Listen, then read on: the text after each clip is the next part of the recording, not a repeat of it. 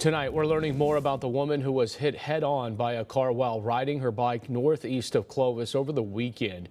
51-year-old Adela Maluli was on a bike ride in the Fresno County foothills when she was hit on Watts Valley Road.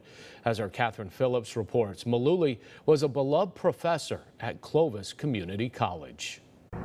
The California Highway Patrol says at this point there hasn't been any charges filed against the driver in this case, but they say they want everyone to watch for bicycles and share the road. The California Highway Patrol says on Sunday morning, officers responded to a crash on Pittman and Watts Valley Road in the foothills of Fresno County. They say an Acura was driving eastbound and drifted into the westbound lane, where 51-year-old Adela Santana Malui was riding her bike.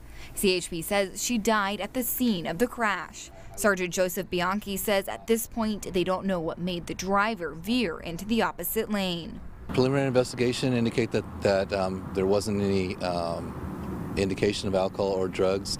The driver did stop and cooperate with the investigation. Clovis Community College Vice President Lori Bennett says Santana was a dedicated anthropology teacher for years. She brought enthusiasm and creativity and ideas to the college. She says Santana just became a full-time faculty member recently and says she was so excited for her new position.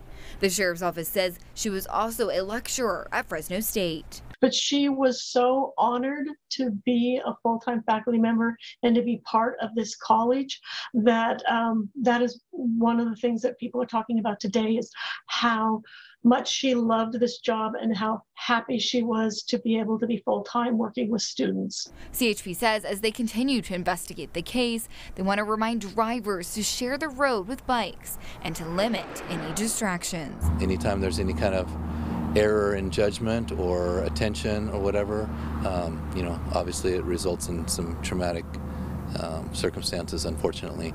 CHP says at this point they aren't sure what kind of charges the driver could be facing. Reporting in Fresno, Catherine Phillips, KC24, local news that matters.